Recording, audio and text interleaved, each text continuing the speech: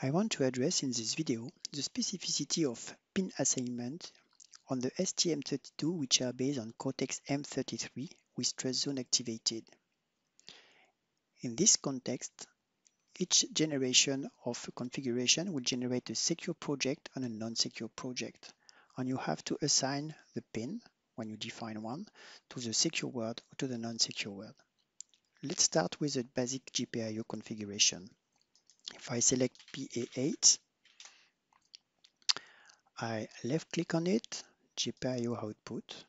Now when I right click on it, I've got an additional item in the menu, pin reservation. If you keep it free, there is no initialization code that will be generated in the both project. That means your pin is not configured in the code.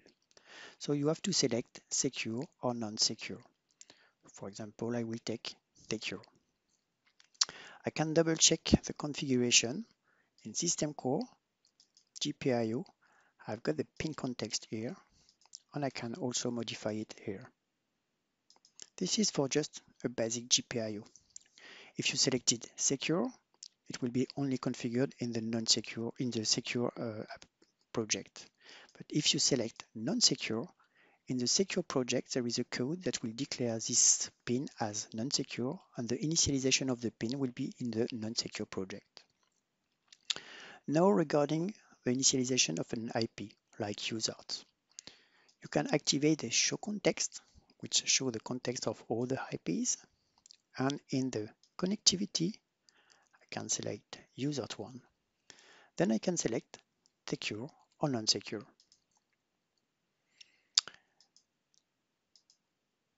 When you select the secure for the UseArt, the pin will be associated, will be of course declared as secured. But this is automatically. That means you can configure it by yourself. If you right click on it, you don't have the reservation here. As previously, you can still click on Control, press the left button and change it to alternate function if you need. But this is not specific to secure and non-secure world. This is what I want to address in this video. Thanks for your attention.